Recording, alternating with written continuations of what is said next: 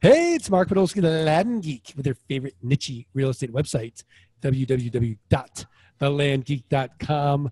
And today's guest is got an interesting story. Left law school and picked up a camera. But before we get into her entrepreneurship and her entrepreneurial journey, I would be remiss if I didn't properly introduce my co-host. You know him. You love him. Six Sigma Scott Todd from scotttodd.net, landmodo.com, and most importantly, if you're not automating your Craigslist postings, postingdomination.com/the Land Geek. Today's podcast is sponsored by postingdomination.com/the Land Geek. You can always make more money, but you can't get more time. Scott, are you excited for today's guest? Oh, wow. I am. I just hope that you didn't scare everybody away with your Anchorman voice. I think if anything, we've probably just doubled our audience with that Anchorman voice. Could be. I don't know. But you know what, Mark, I see a pattern here. We're talking to a lot of former attorneys. Yeah. It's funny. I don't know what it is about former attorneys going in and making an impact on entrepreneurship, but it's becoming a pattern. Jonathan Twombly, Columbia Law, But now we have a really prestigious guest. We thought our last one was prestigious. This one is going to help us, though. Yeah, exactly. Let's talk to Jasmine Star from JasmineStar.com. Marketing, branding, and building a powerful mindset for creative entrepreneurs. She has built the business of her dreams, and a decade later, she educates entrepreneurs on how to do the same. Jasmine Star, how are you?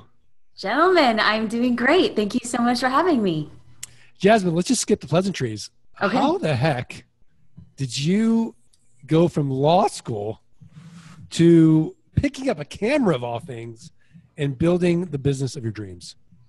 It's a crazy story, and I will give you the shortest route possible. And if you want details, we can fill it in. But the shortest answer is that my mother had a relapse with brain cancer while I was in law school. And it just forced me to reconcile what I wanted to do with my life. She was 50 years old and I was 25.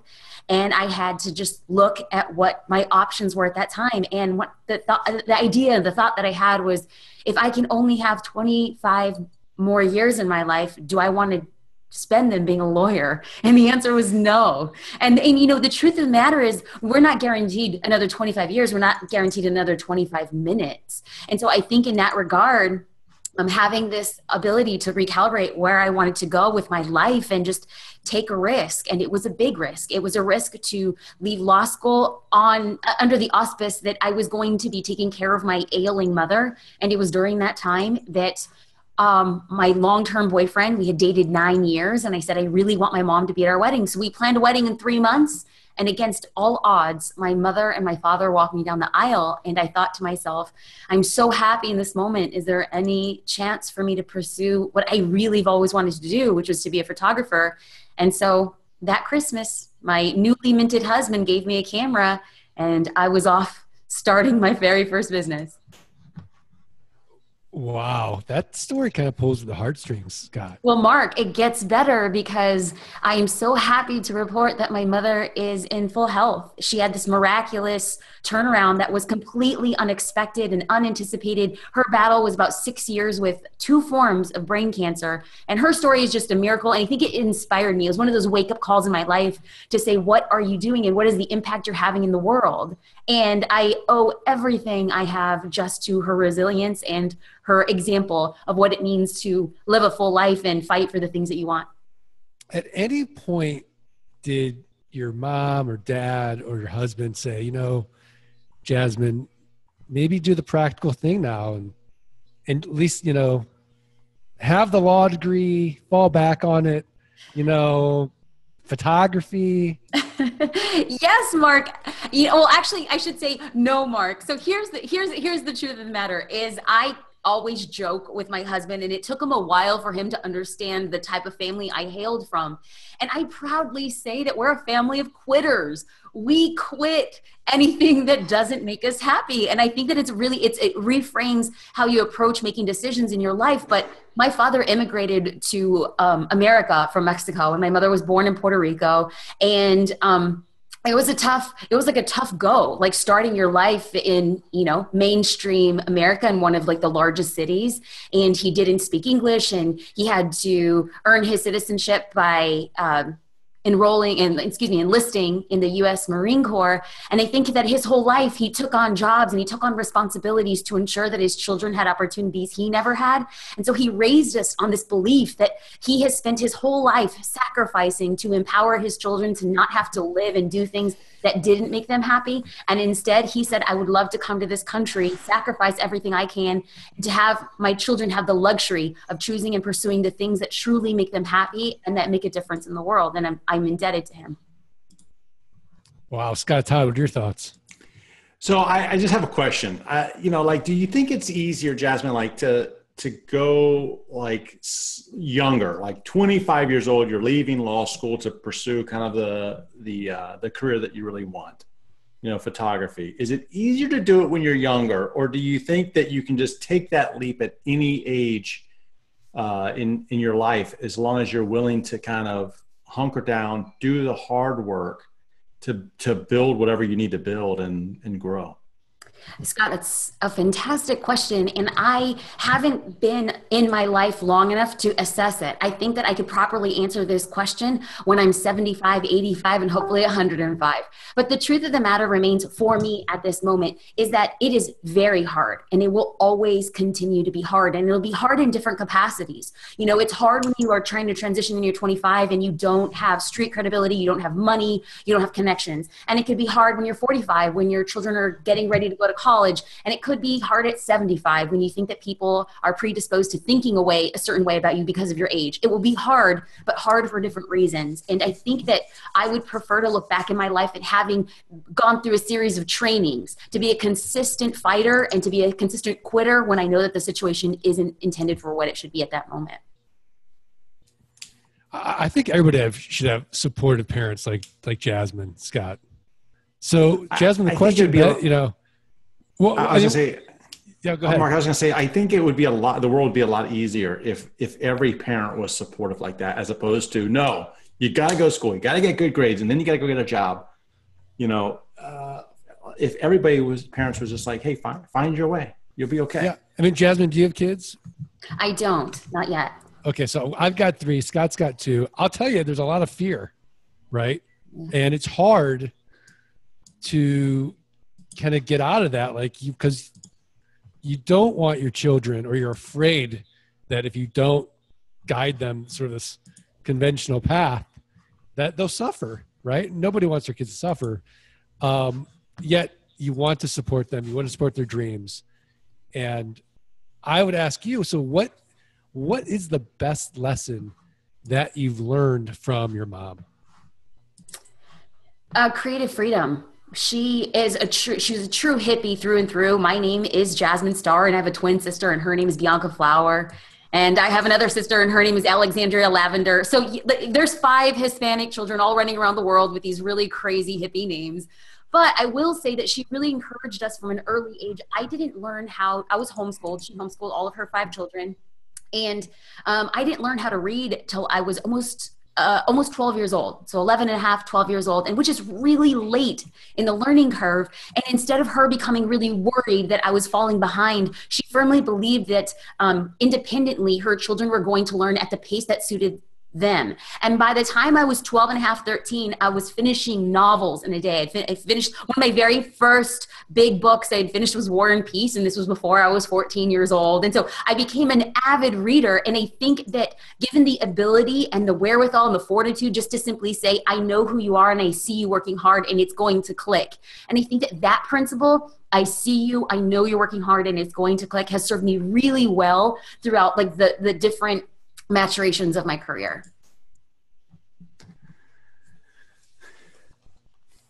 Scott, are you to say something? I don't want to No. Okay, No, so, go ahead. Good. Yeah. I mean, it's pretty inspirational. So what are some of the choices that you've made besides quitting law school that you think have made you what you are today, especially from like an entrepreneurial standpoint?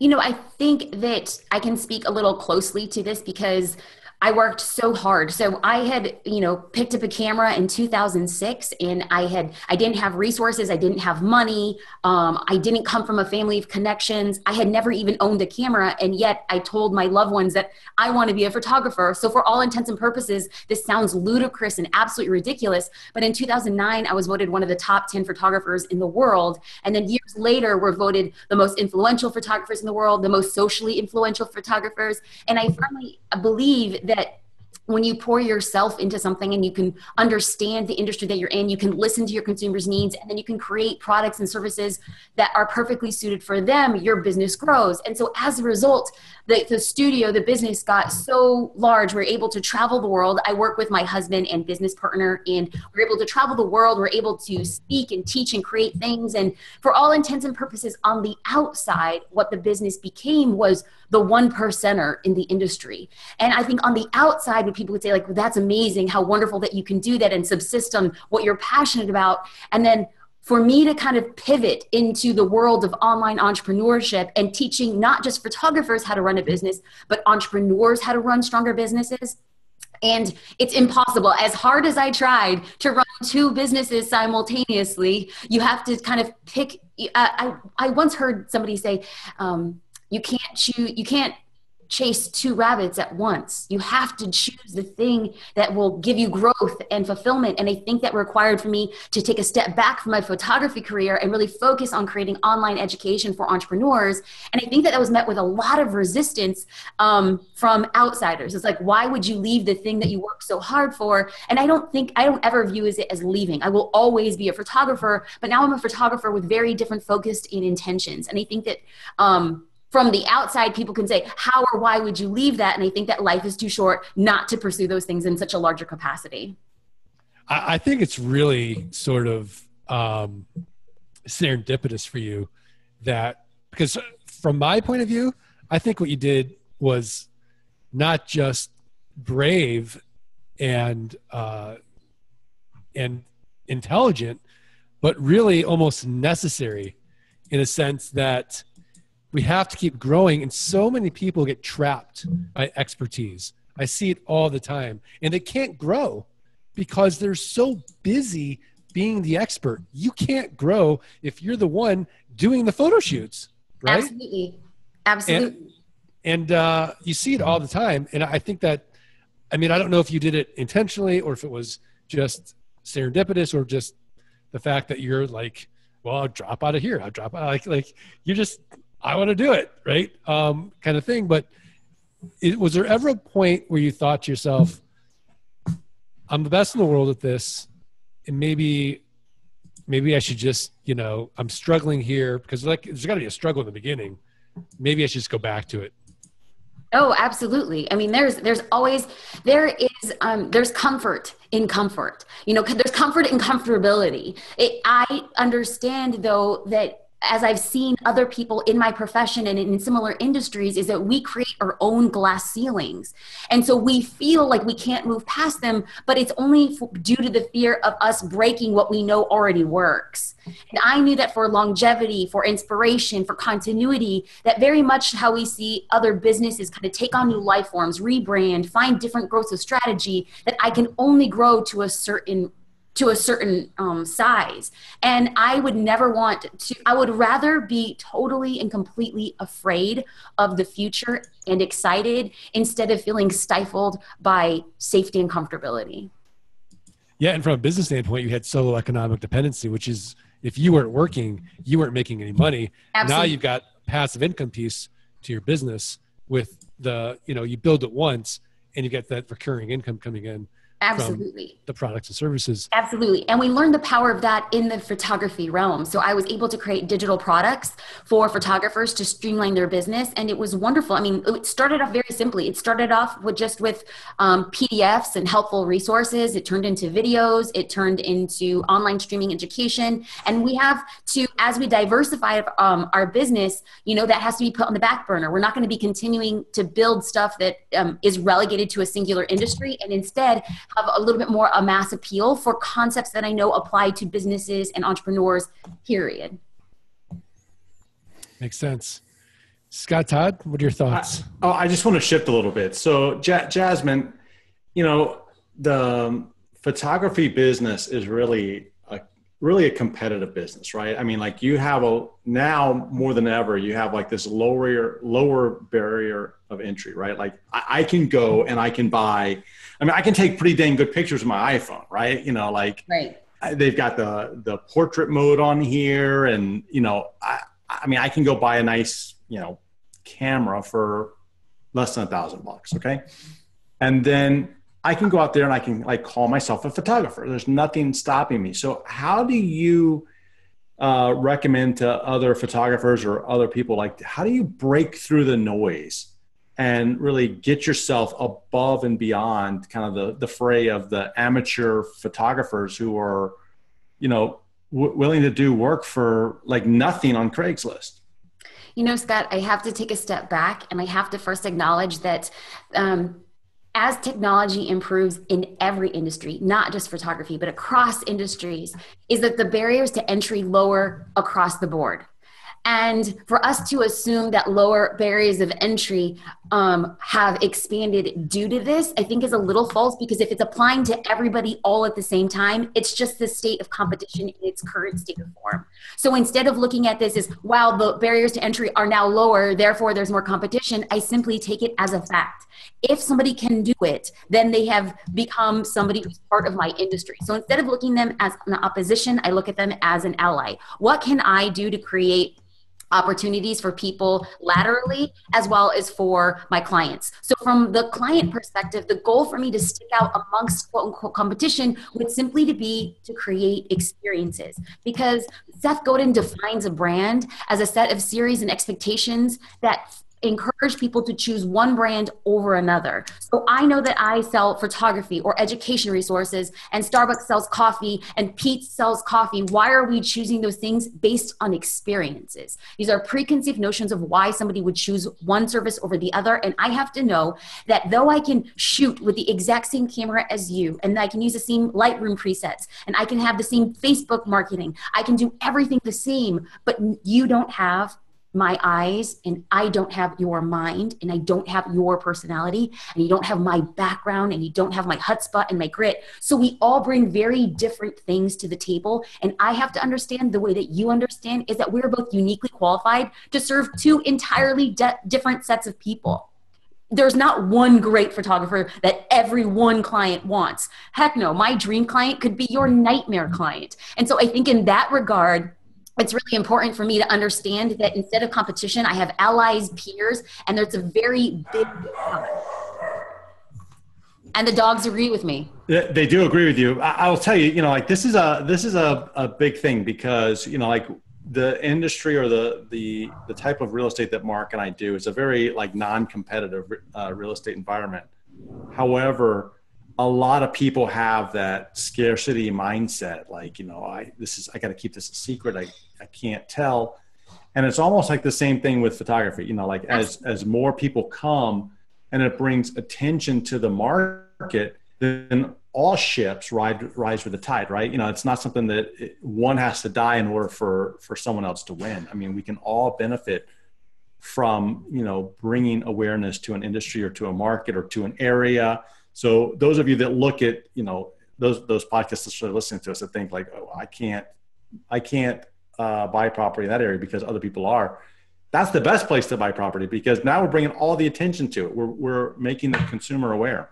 Absolutely. And when it comes to the consumer, just to hone in and have actionable steps for our listeners today, it's in order to stand out amongst the competition, you have to work harder. Now, it's just the state. You can't look back lovingly or romantically at what used to be real estate and what used to be the photography industry. That doesn't exist anymore. The 21st century and moving forward, it will never look the same. And the marketing efforts that used to work for decades at a time will probably work for less than a year. So if you want to have longevity in any industry, you have to learn and leverage how people are communicating, how people want to be served, and the value that you're presenting to them specifically online. I bought a new home. Not a new home. I bought a fixer-upper about just over a year and a half ago. And when it came time for us to look for real estate agents for what we were looking for specifically, we turned first and foremost to our friends, and then our friends and family. Very much how most people look for recommendations. And once we found, made a list of 4 or 5 people, we went immediately online to their websites, to their social media, to their bio sections. We wanted to know about them because we knew that for all intents and purposes, they can be the middle person to a transaction. But we were looking for something more than that. It's not simply for us, can you get the contract signed? It's can you walk through one of the most significant journeys of our married life in this moment? And to go through that and to the work that's required, the emotional connection really does matter. And I think that that's a big component moving forward for a younger generation of people who are buying homes, that those things are things that people are researching as they decide to invest with who's providing a product or service. Jasmine, tell us something we don't know about taking great photos. Because I know Scott and I don't really take our own photos anymore, but I used to take photos of raw land all the time. And it would have been really nice to know from a professional, here's how you take a great photo. An easy tip is to find the best light.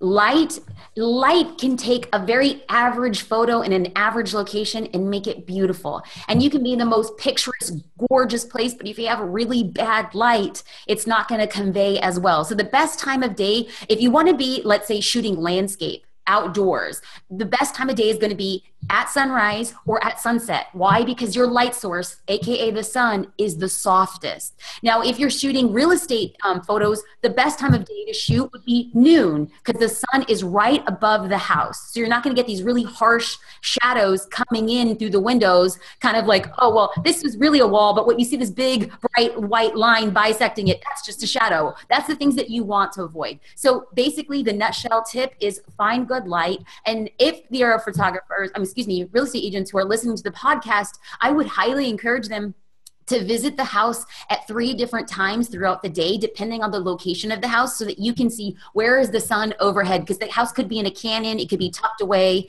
in a different area. So understanding where the light plays a position could be extraordinarily valuable when it comes to photos, because photos sell. All right. Fantastic. Mark, the golden hour, man. You got to learn the golden hour. I think there's an app for that actually. That there is. There is. Now, sorry, I'm going to get super technical, but the app is very wonderful, but the app could be 100% true. But if you're trying to take a picture of a house and there's a big weeping willow in the backyard, it might not be the best time to shoot because you don't know where the sun is in relation to the weeping willow. So those are kind of things to take into consideration when it comes to taking photos at a certain time of day. This is why I hire professional photographers. Exactly. Good for you. Good for you. So, Jasmine, I want to know if you're on your deathbed, right? And you're surrounded by friends and family. What would be your last words of advice that you would give before you leave?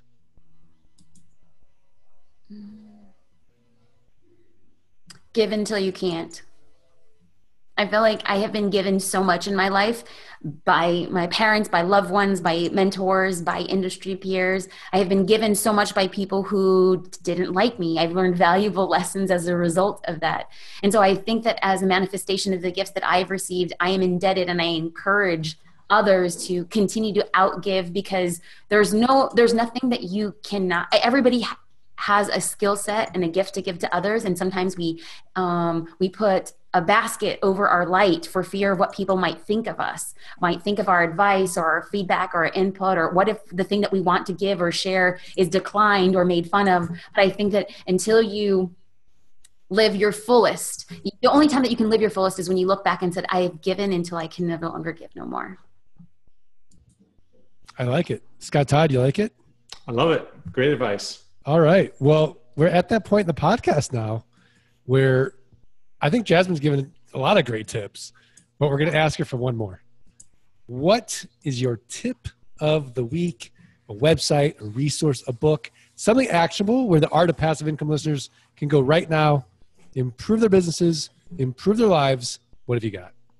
Well, I'm a big believer in mindset and pouring just as much time and energy into your business as into yourself. So I read a book last year called Big Magic by Elizabeth Gilbert, and it is absolutely fantastic. And when it comes to reframing the way that your mind perceives passion projects, some of my best and biggest and most successful business endeavors has been a result of simply experimentation and giving myself the permission to pursue curiosity instead of pursuing only things that I know would result in income. And what has manifested is just these amazing projects that I love and I have been able to monetize. So the book is not business related. It's actually mindset, creativity. But I feel that all of us who are in the online sphere, people who are trying to create forms of passive income, myself included, have a hard time giving myself the permission to experiment with things that may or may not work. And this book really reprograms the way that your mind thinks about those things. This is the same Elizabeth Gilbert that wrote Eat, Pray, Love. Yes, yes, yes, yes. And it is incredible. This book has been on the national bestseller list. It's international bestseller. I mean, it's resonating with people beyond her fiction writing because she's talking about pursuing passion projects when it comes to simply writing for the sake of writing. But what she's able to do, because there's also the Big Magic podcast, she takes people in different creative spheres and talks to them about the creative process according to the industry that they're in. It's fascinating. And I think it's applicable to people who are just creators in general. I love this. Big Magic is broken into 6 sections: courage, enchantment, permission, persistence, trust, and divinity. And Gilbert wonders in the first, do you have the courage to bring forth the treasures that are hidden with you? Well, I mean, I think that I think this is going to be a good book. I mean, is it too woo-woo for you, Scott Todd? Wait, Scott, I lost you there. Unmute. There you go. Here you go. Sorry. I don't think it's too woo-woo now. And here's the thing, Mark and Scott, is that I am not a woo-woo book reader. So that's why when I first initially read this, I was like, I'm not so sure if this is for me. But the fact of the matter is I know that there are more gems in the book than not. And this is coming from somebody who's not into the woo-woo kind of world. I did find it mentions divinity as one of them. And I think it's divinity, not in the source of it being religious in any way, shape, or form, but understanding self. But more than anything, the largest portion of the book, I believe, focuses on permission, whether or not we give ourselves the permission to explore, the permission to pursue passion projects, the permission to say, I want to try this thing. And though I'm not sure I can find a way to monetize it, I'm going to do it for the sake and the love of what I do. And I think that that's really fascinating. As you get into a business, it's easy to get into the rut. Like, I got to do this because this works. I know how much this makes. Here I go. And then all of a sudden you wake up and you're 75 years old and you wonder, what if I had tried that? And I don't want to live my life on my deathbed wondering what if. I'd rather just pursue it and make mistakes along the way. And the failures are the thing that make me stronger and know how to reapproach a future subject when the time comes. All right. Great tip. Big Magic. Scott Todd, what's your tip of the week? Well, this is a tip that Jasmine does not need. Okay. But maybe we need it. Check out this app, Mark. Go to the App Store, iTunes App Store. It's called Exacto Photo Cut. It's a background remover. You take a picture, you don't like the background behind you. Yeah, you can go and you can do what Jasmine would do. Wait, what about my portrait mode on the iPhone 7? It blurs it. I like that, but maybe there's something in the background that you don't want. You want cut out, right? So all right, this does it. Exacto-photo cut. I hate when you do this to me. I know. I do it like all the time, right? I know. By the way, I just sent out my first felt card. It was really fun. How'd you like it? I loved it. Jasmine, do you know about felt? I don't.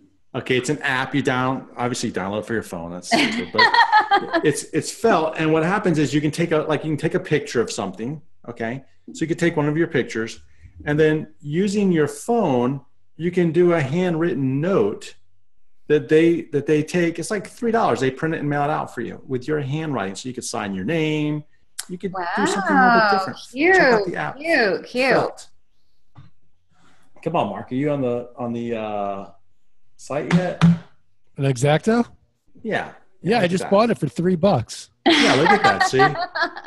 So and iTunes needs to cut me in on a commission here. I know. All right. Yeah. So my tip of the week is learn more about Jasmine Star at jasminestar.com. And Jasmine, the entrepreneurial journey and teachings aren't just for photographers. Is that right? No, they're for entrepreneurs. Specifically, I think they're better suited for creative entrepreneurs. So people who are the source of the thing that they're making, selling, producing.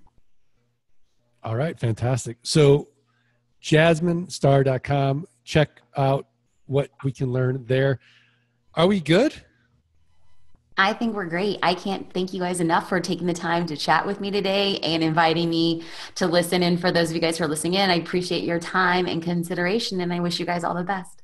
Thank you so much. I do want to remind the listeners, the only way we are going to get the quality of guests like a Jasmine Star to come on this podcast is if you do this 3 really simple, really fast things. Subscribe, rate, and review the podcast, and download all the podcasts because I have a competition going. But if you do that, if you send us a screenshot of your review to support@thelandgeek.com, we're going to send you for free the $97 passive income launch kit. I do want to remind everybody that today's podcast is sponsored by hostingdomination.com/thelandgeek. Scott, Todd, are we good, man?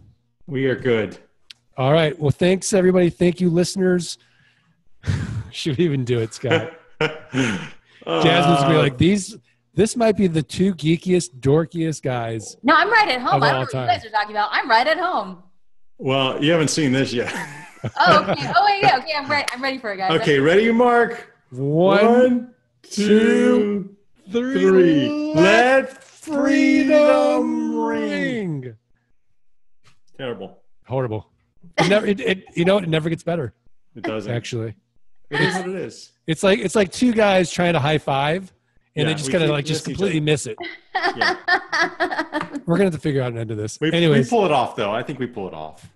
Just own it, guys. Own it. Lean into it. We're going to lean into it. No worries. All right. Thanks, everybody. Thanks, guys.